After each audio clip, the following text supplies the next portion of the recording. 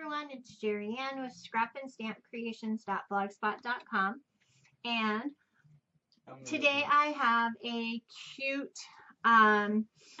show, I guess, for the Doodlebug Design 6x6 paper pad at the zoo. And I got some Doodle Pops as well as the mini icon sticker, which is 2 sheets. So what I have left are just a couple of stickers. I also have, this is the sticker sheet. I bought some doodle twine. And then out of the patterned paper and the cardstock I used, I have just this little bit of pieces here. Not a whole lot at all. Stuff that I'm not afraid to just let go. So I was able to do a variety of cards. I haven't counted them. I did multiples of the same layout, but I also have a variety of designs. So we'll get started. So I'm going to go ahead and zoom in our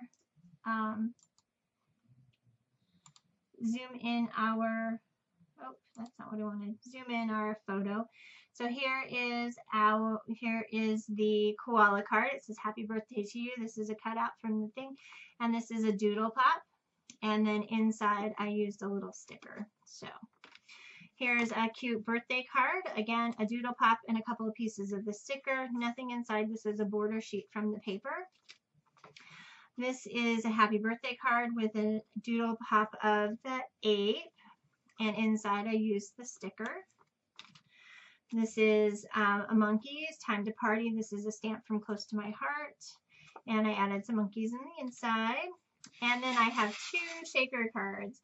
These are doodle pops that are in here, and so this has some sequins and some seed beads and things.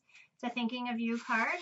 And then the second one is just for you, and this uses the same pattern, same everything, different background of paper and yellow. These are stickers opposed to the doodle pops.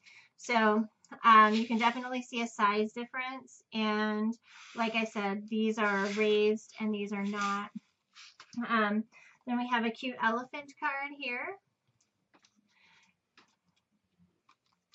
And another time to party with making kind of a Polaroid. And then I added an ostrich and a camel in this one. This is the tigers and lions, and I added a little lion sticker in there. This is made completely with stickers. This is a cute little zoo card, so just an everyday kind of card. Here's a birthday card for a panda, and again, the sticker on the inside. These are from the cut-aparts, so this has got the little animals lined up, and I added 2 more here.